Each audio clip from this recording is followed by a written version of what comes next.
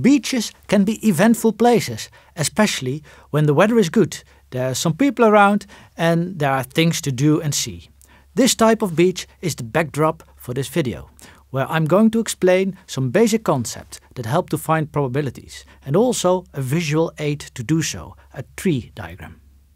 It has been a warm afternoon and you could use a refreshment. Luckily, on your beach there is a stand which sells these. It is almost sold out, with only one type of ice cream and 2 bottles of soft drink left for sale. A bit unfortunate, you also find 3 persons lined up in front of you. But on the positive side, the stand owner has limited sales to 1 item per customer. Since you are desperately longing for a cold drink, you start to wonder, what are my chances? You have no idea about choices that the other customers will make, so these are random events for you. The first customer might choose either a soft drink or an ice cream. And after this choice, the second has the same options. Next is the third customer's turn. If the previous customers have both bought soft drinks, she has only 1 option left. In the other situations, she might still choose between ice cream and soft drink. And finally, it would be your turn. Through this tree diagram, you have ordered all the possible outcomes of this random trial. There appear to be 7. All possible combinations of soft drinks and ice creams in a group of 3, except for 3 soft drinks. The name of this list with all possible outcomes of a random phenomenon is the sample space.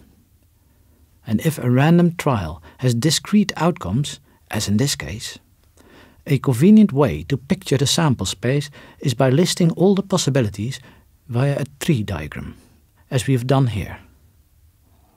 In a tree diagram, there are intermediate outcomes at each split, as well as outcomes at the final branch. Any outcome or a combination of outcomes is called an event.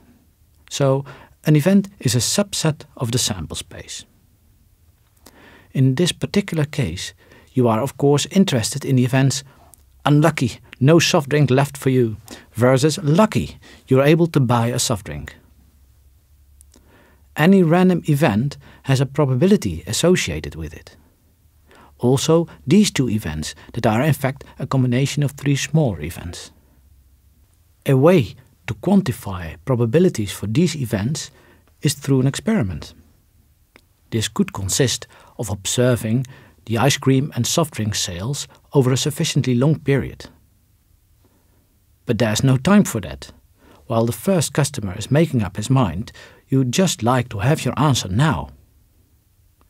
So you resort to the alternative strategy, to specify plausible assumptions about outcomes in the sample space. You're going to assume that both outcomes for each elementary event are equally likely, and assign a probability of 0.5 for choosing either ice cream or soft drink by each customer. In any case, when assigning these probabilities per event, you can rely on the general probability rules.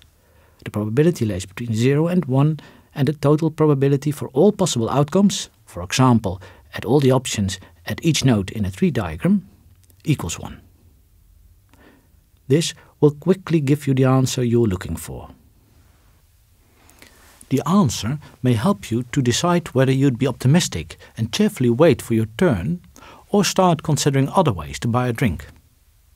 However, what's important to remember, even after the events have unfolded themselves, you'll never know whether your assessment of the probability was correct. You'd have collected information over 3 trials from the customers in front of you, not many, and therefore not leading to a very accurate probability estimate. Let me summarize what I explained in this video. A sample space is the collection of all possible outcomes of a random phenomenon. And an event is a subset of the sample space. It corresponds to a particular outcome of a random variable or a group of possible outcomes. Each event has a probability, and to find such probabilities you can use a tree diagram.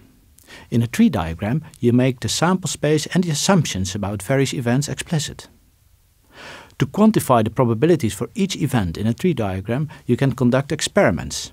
In the absence of these, you can sometimes specify plausible assumptions about outcomes in the sample space and estimate the probabilities based on reasoning.